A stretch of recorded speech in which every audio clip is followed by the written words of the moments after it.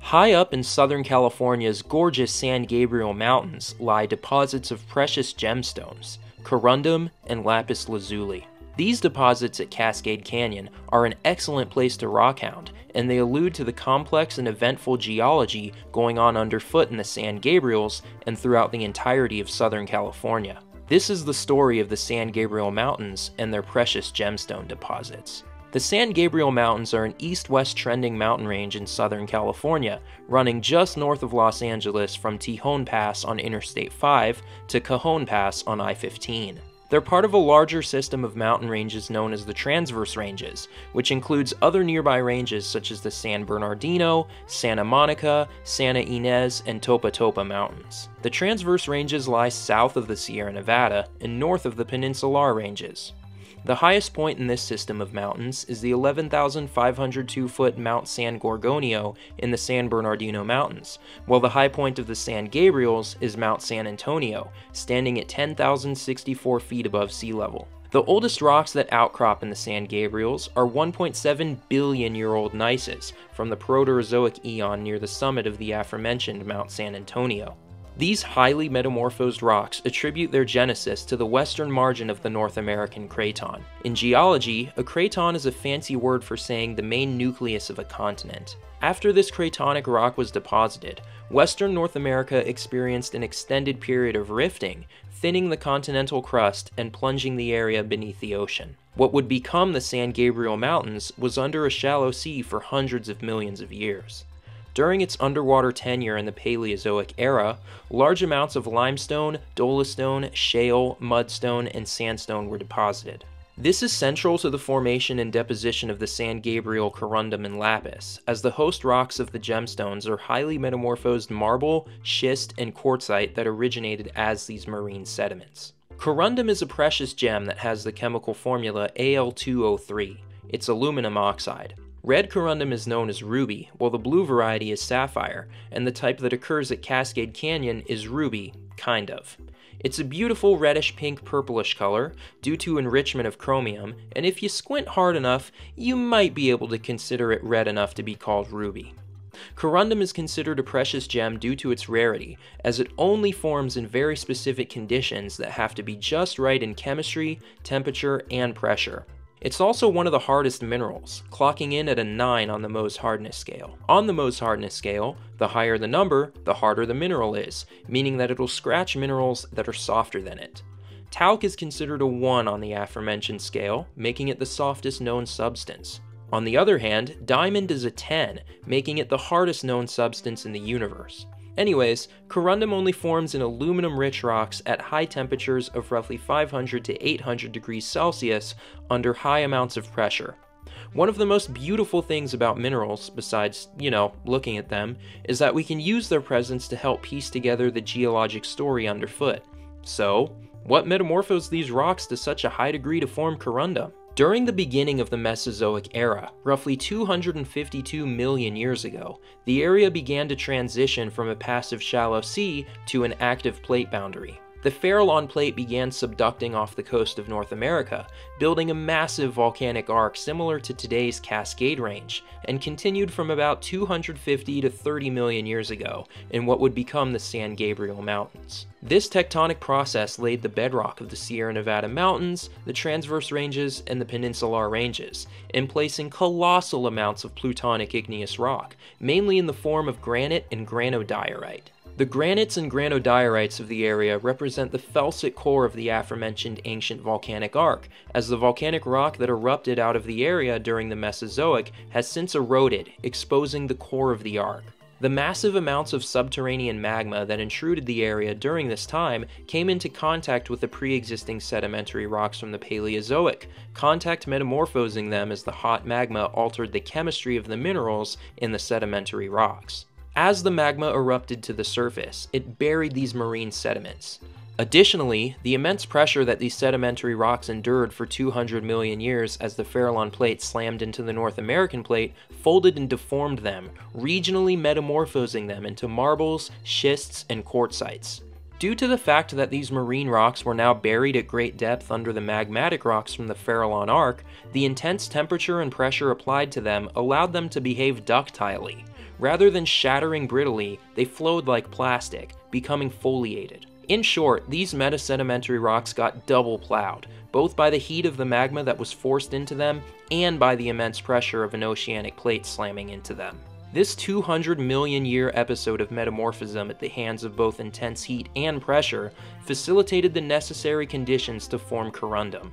The chemistry aspect was already taken care of. The Paleozoic sediments were rich in aluminum, and the magma from the Farallon Arc introduced even more aluminum into the system. So that explains how the corundum was formed in these metasedimentary rocks. But if they were buried miles into the earth by magmatic rock that erupted above them and by the Farallon Plate slamming into North America, how the heck did they get exhumed to the surface of the earth for us to be able to go out and collect their rubies? The answer lies in California's big bad wolf, the San Andreas Fault. You see, the San Andreas Fault bounds the San Gabriel Mountains to the north, and the forces that fuel the fault are responsible for much of Southern California's topography. As I previously mentioned, what would become Southern California was an active subduction zone from about 250 to 30 million years ago, and when subduction ended, the San Andreas Fault was formed. This is because the Farallon Plate fully subducted in this localized area 30 million years ago, and the North American Plate was now bounded by the Pacific Plate in what would become Southern California. Rather than being a convergent plate boundary, Southern California was now a transform plate boundary, the two tectonic plates sliding past each other rather than smashing into each other. As this commenced, the crust of the Earth in the area was dragged, rotated, sheared, and deformed. The San Gabriel Mountains are the poster child of these processes attributed to the San Andreas Fault.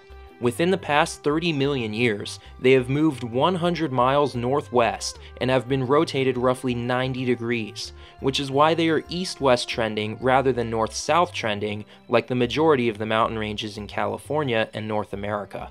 Additionally, they've been sutured onto the Pacific Plate.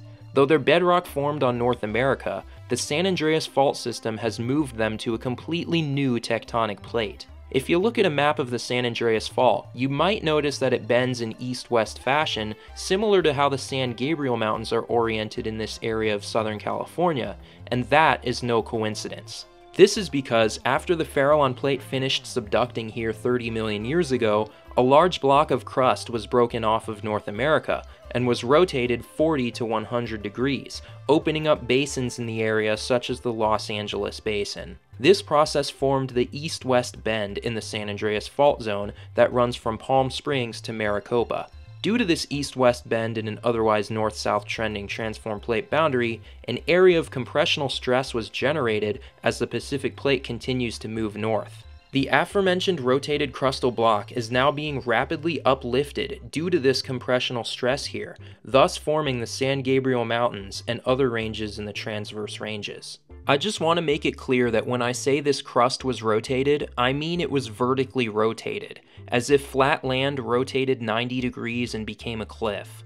This is what happened to the bedrock here, thus exposing the Paleozoic metamorphic rocks and Precambrian basement that was buried by the Farallon Arc in its batholith. This vertical rotation is what opened the Los Angeles Basin, occurring due to the Farallon Pacific North American Triple Junction passing under here 30 million years ago, breaking off and rotating that giant block of crust. As the Pacific Plate moves north today, the Los Angeles Basin is closing up and the Transverse Ranges are being uplifted. This process continues to this day, as thrust faults such as the Sierra Madre Fault Zone and the Cucamonga Fault are still actively building the San Gabriel Mountains. This mountain building event is known as the Pasadena Orogy, and interestingly enough, the infamous 1994 magnitude 6.7 Northridge earthquake occurred on one of these thrust faults in the system, and actually raised the San Gabriel Mountains elevation by 1 foot. In a nutshell, this is how those deeply buried corundum-bearing metamorphic rocks in the San Gabriels were exhumed to the surface of the Earth.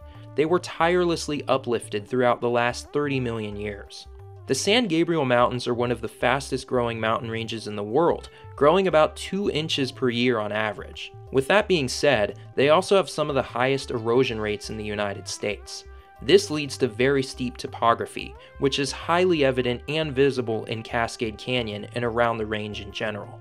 This brings me to my final point about the corundum deposits in the range. As of now, the only unit where corundum is known to occur is actually in a landslide deposit that dates back to the Pleistocene, roughly 2.6 million to 11,000 years ago. No one has found the actual bedrock where this corundum occurs, suggesting that it's probably been fully eroded away and only exists in these landslide deposits, a true testament to the rapid uplift and erosion of the San Gabriel Mountains. I spent this whole time only mentioning corundum and completely ignoring lapis lazuli, and this is because corundum is a better indicator mineral for the whole geologic story going on here than lapis lazuli, which isn't even a mineral. Don't get me wrong, lapis is important too, but lapis mainly forms as a result of contact metamorphism in marble, and knowing that, I couldn't tell the whole story of the San Gabriels through lapis. I had to tell it through corundum.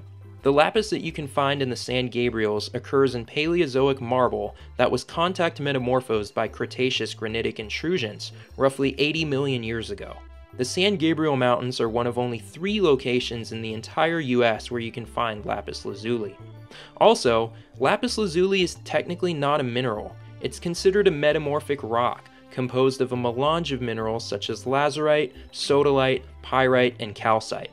The mineral lazurite gives it that royal blue color. Now that we've learned all about the geology of the San Gabriel Mountains and these mineral deposits, let's get rock hounding on the next episode of Solomon's Outdoor Adventures.